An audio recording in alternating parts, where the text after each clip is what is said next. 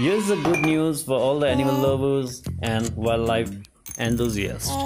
Royal Bengal Tiger Sheela has yet again gave birth to 3 healthy cubs at Bengal Safari Park near Siliguri. It may be recalled in May 2018, Sheela had given birth to 3 other cubs.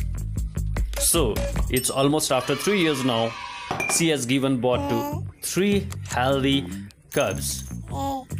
Now the total Royal Bengal Tiger family grows up to 7 in number at Bengal Safari Park, which is near Siliguri. So that's a good news we would like to say you all. Kindly share this video so that everyone will come to know about this good news.